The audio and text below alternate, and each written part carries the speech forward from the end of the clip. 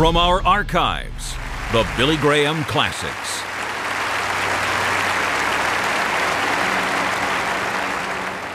Now tonight, the 102nd Psalm, and beginning with verse 5. Well, say just 6. I'm like a pelican of the wilderness. I'm like an owl of the desert. I watch and am as a sparrow alone upon the housetop. Today, I went for a few minutes out into the foothills and took a little walk down a little road. I didn't want to go too far because they told me there were rattlesnakes around there. I'm not a friend of rattlesnakes for some reason. No, they're not my friend. We have a lot of them where I live, so we have experience with them. I let my wife kill those. And she does. She's not afraid of, well, she's not afraid of anything that I ever heard of. But she's certainly not afraid of snakes. She was born and reared in China, in a town that she said she never went to sleep a single night that she didn't hear gunshots. And so she learned not to be afraid because she's never saw fear in her father and mother, because the town would change hands every once in a while as bandits or warlords would come in, and then finally the Japanese came, and my father-in-law had a big hospital and he lived through all that, and she was there 17 years. But I want to say that today, as I walked out on that little place, I began to think and meditate a little bit, and I watched a bird. I don't know the name of that bird. It's a big bird and it has different colors. It may be a magpie, I'm not sure, but it certainly has a strange sound to North Carolina ears. And then the bird sat on a fence post, and he sat there by himself. No mate came around. Now, we have a lot of doves where I live, and as you know, they mate for life, and they go around together, and they have friendship and fellowship, and produce little children, little birds. And but this bird today seemed to be all alone, and I thought about this passage of Scripture that's found in the 102nd Psalm. I'm like a pelican in the wilderness. I'm like an owl in the desert. I watch and am as a sparrow alone upon the housetop. You know, tonight there are many lonely people here. Many single people in the city of Denver. 51% of your population is single. And many of those people are lonely. And one of the supreme problems of modern society is loneliness. The modern city is a lonely place. Here in America, 70% more people are living alone in one-person dwellings than 10 years ago. A New York psychiatrist was quoted the other day as saying, New York City is the loneliest place in the world for millions. What would you say about Denver or the town you come from? An American university study reported that university students are the loneliest people in the United States, followed by divorced people. Are you lonely? One of the principal causes of loneliness is alcoholism and drug use. Alcohol and drugs are efforts to escape loneliness. Drugs take you on a trip, and being drunk makes you feel that you've got somebody with you. On the other hand, going with Christ is a trip in which you really always have Jesus with you as your Lord and companion. You cannot drink your way out of loneliness. Most young people turn to drugs for kicks and get hooked, or peer pressure. But thousands turn to drugs because of loneliness. A magazine cover story recently had our neglected youth. It said that actually most of them are properly clothed and fed, but something is missing in the lives of millions. It's a neglect of the spirit, the article said, which leaves them lonely and prone to drugs and alcohol, but all too often leads to suicide. What can be done about it?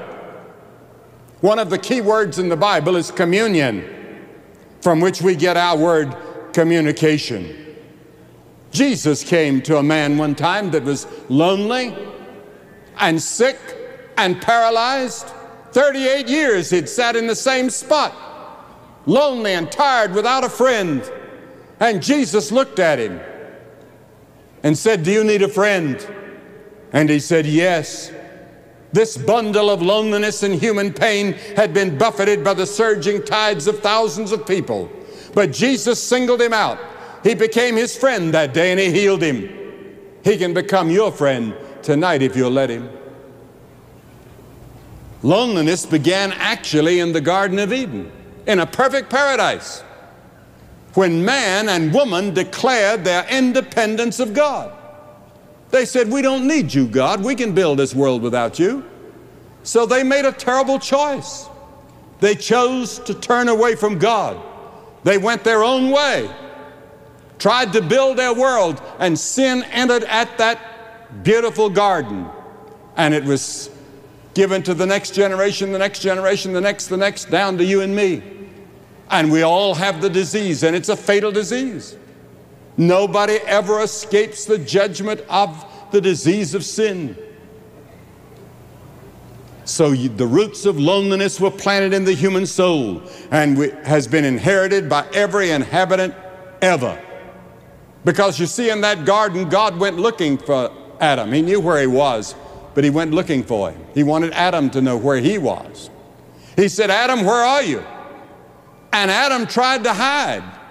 Got some fig leaves and sewed them on. He didn't know he was naked till then.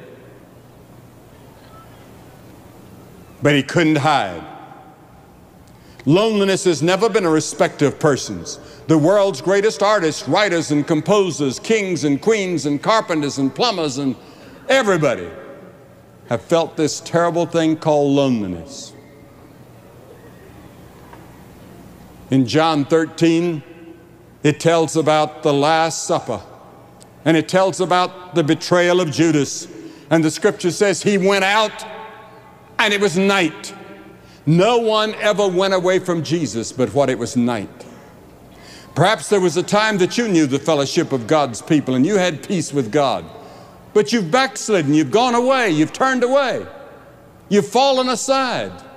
There was a time when you knew Christ. You felt you knew him. There was a time when you felt you meant business with God, but now your heart has grown cold and hard towards spiritual things. You've been pulled away by others and other things and other gods and other pleasures that you know to be wrong. And you went out from the presence of God and you have found that it's night out there. You don't have fellowship with true believers and you don't feel really at home in the world you're living in. And certainly you no longer have fellowship with Christ. And there's no loneliness quite so bitter as the loneliness of a backslidden Christian who claims with his mouth that he knows Christ, but deep in his heart he knows he doesn't. How many of you are straddling the fence, trying to put one foot in God's kingdom and one foot in the world's kingdom? Sin makes us lonely because it separates us from God. And it was never in God's intention for you to be lonely.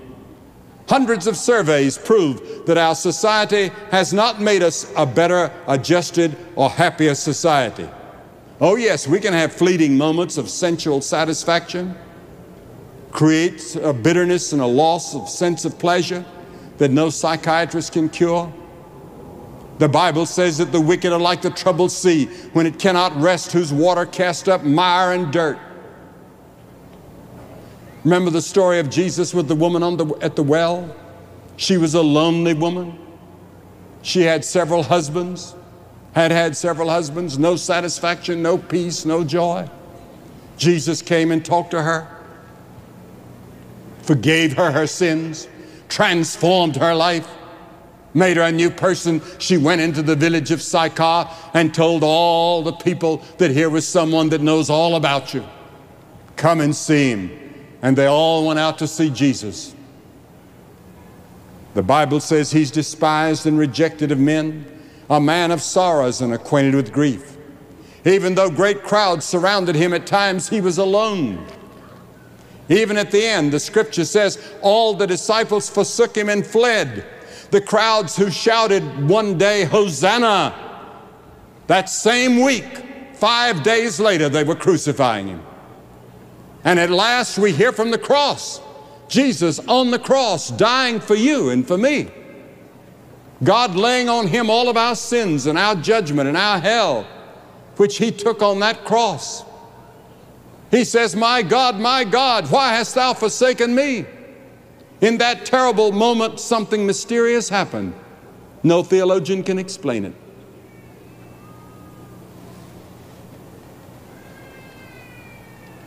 Jesus took your sins, your judgment, your hell. All the penalty that I deserved for my sins, he took on that cross. And it was a lonely moment,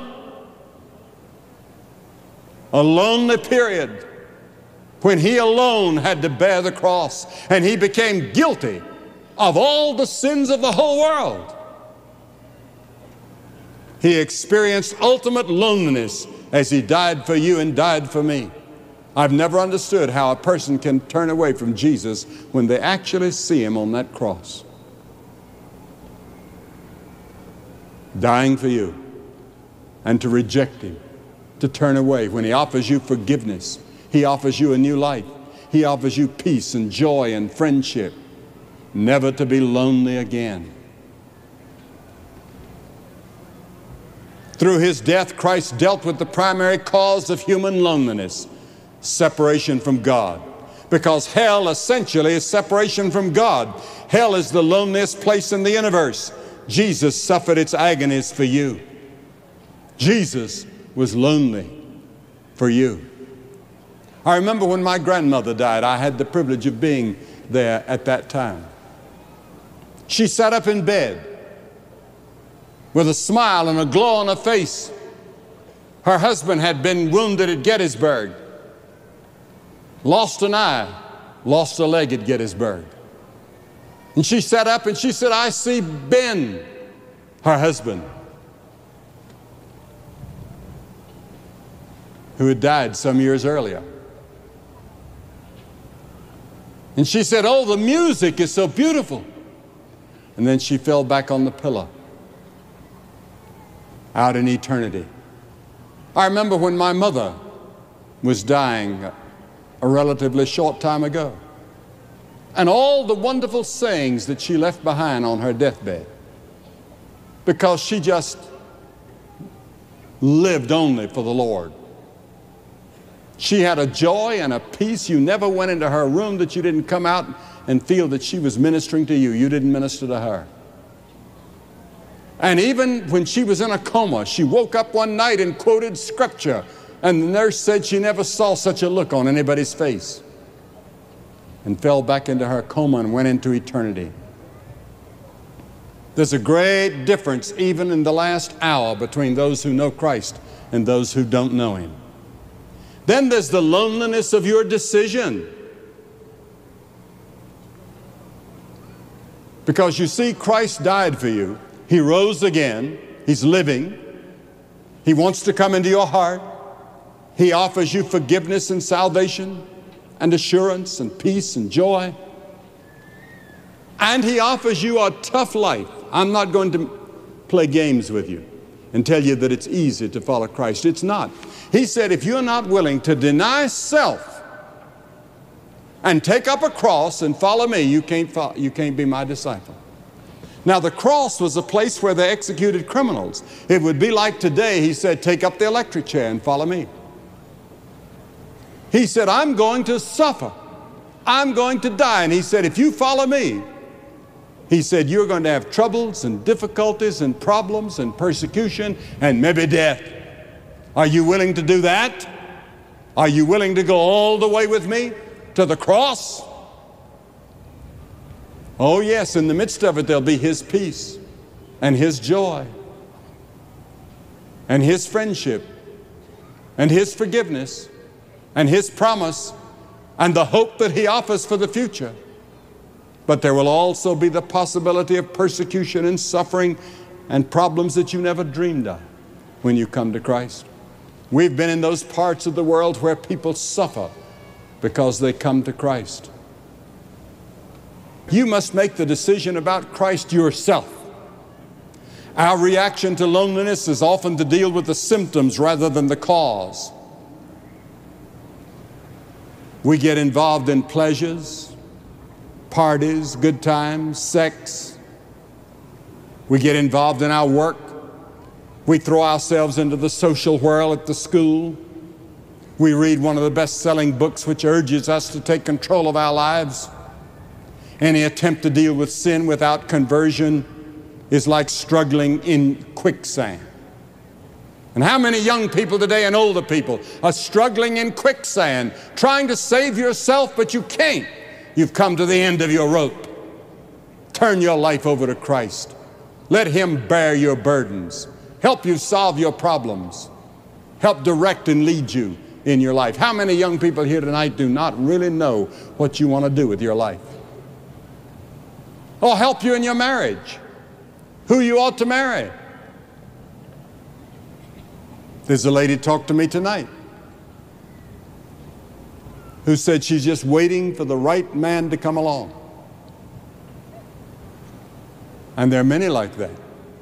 Be sure it's God's man or God's woman. I remember I took my 3 daughters aside when they were, they couldn't have been more than 8, 9, or 10 years of age. And I said, let's stop here in the mountain and pray for your husbands who you're going to marry. They're boys somewhere. And let's just pray that God will lead them and lead you and that they will be men of God. Well, they looked at me as though their dad had gone crazy. But we prayed, and they got the right men too. One of them's here tonight. And we prayed the same way for our sons. Both, for the first time in several years at least, both of my sons are here tonight. I don't know where they are, but they're here somewhere. But you have to make this decision alone. If we search for an antidote to loneliness in drugs and alcohol and sex and encounter groups and psychological experiences, often it only serves to mire us deeper in despair without a remedy. Through Jesus Christ, we can have the most fundamental relationship in life restored. He says, behold, I stand at the door and knock. If any man hear my voice and open the door, I will come into him and will sup with him and he with me. The psalmist that wrote that about the pelican and the owl said, oh, my soul, why be so gloomy and discouraged? Trust in God. I shall again praise Him for His wondrous help. He will make me smile again, for He is my God. Loneliness is often God's way of letting us know it is time to reach out.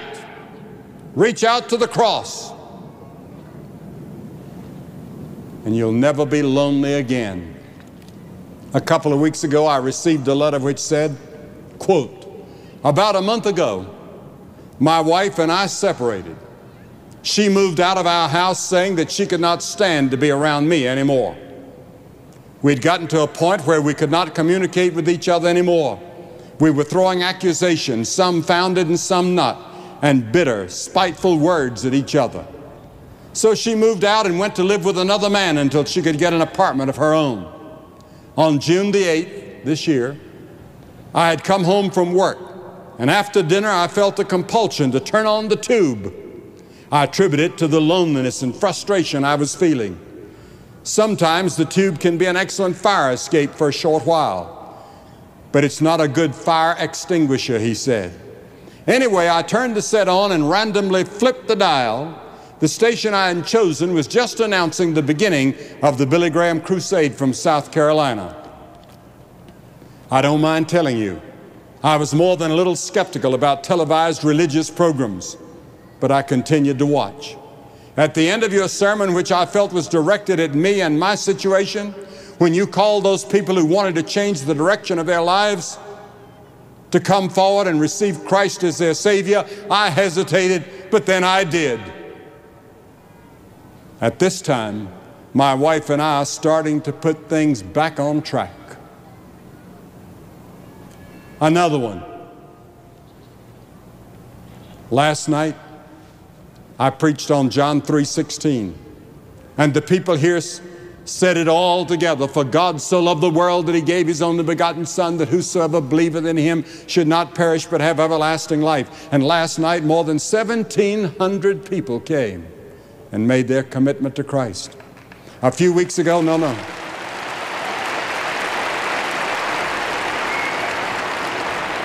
A few weeks ago in one of our crusades, a man looked at that same verse, and the counselor told him, you can put your name in that verse. You are the whosoever. For God so loved the world that he gave his only begotten Son, that whosoever, put your name there. Whosoever believeth or commit his life to him will never perish but have everlasting life. And then he had a grin on his face and he said, I like that. You can put your name tonight in that same way as all of those did last night. God so loved the world for you that he gave his Son. And you put your name and say, Lord, I open my heart and my life to you. I commit myself to you. For some of you, it may be that you're going to recommit your life. For others, you're going to make a brand new start. You want to be sure how you stand before God tonight. I'm going to ask you to do what we saw those people do last night, and we've seen people in every continent of the world do. And more than 70 countries we've seen people do what I'm asking you to do. I'm going to ask you to get up out of your seat, hundreds of you, and say tonight, I want to serve Christ, I want to follow Christ, I want to receive Christ. I want to come to the cross. I want to put my confidence and my trust in him. I want my sins forgiven. I want to know I'm going to heaven. I want to be sure that Christ lives in my heart. And after you've all come, I'm going to say a word to you and have a prayer with you. You say, well, Billy, why do you ask people to come forward publicly? Because Jesus, every person Jesus called, he called publicly. And he said, if you're not willing to acknowledge me before men, I'll not acknowledge you before my Father which is in heaven. There's something about coming forward publicly and taking a stand in public that makes it count. I'm going to ask you, if you come from that gallery up on top, it's going to take you 2 or 3 minutes, so start now. And I'm going to ask that no one leave the stadium, please. This is the holy moment. And God is speaking to you wherever you are. And if you're with friends or relatives, they'll wait on you. If you've come in a bus, they'll wait on you. And after you've all come, I'll say a word to you, have a prayer with you, give you some literature to help you in your Christian life. Or you can bring your friend with you. But just get up and come quickly. Hundreds of you. Back over here, over there, upstairs. You may be in the choir and God has spoken to you even though you're in the choir. You may be a Sunday school teacher. You may be a leader in your church, but God has spoken to you about your need of Christ. You get up and come. Over here on the ends, everywhere, quickly.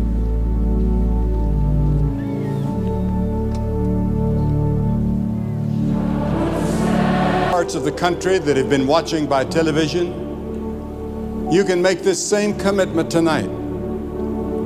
And whether you're at home, or in a bar, or in a hotel room, you can have that knowledge that your sins are forgiven, that you're justified. And the word justified means just as though you had never sinned in your life.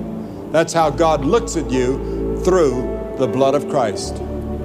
He will come into your heart where you are. And if you'll make that commitment, pick up the telephone and call that number that you see on your screen. May God help you to make that commitment that so many hundreds here in Colorado are making on this beautiful Colorado evening. God bless you. And this reminder again, as Mr. Graham has just told you, we'd like to talk with you and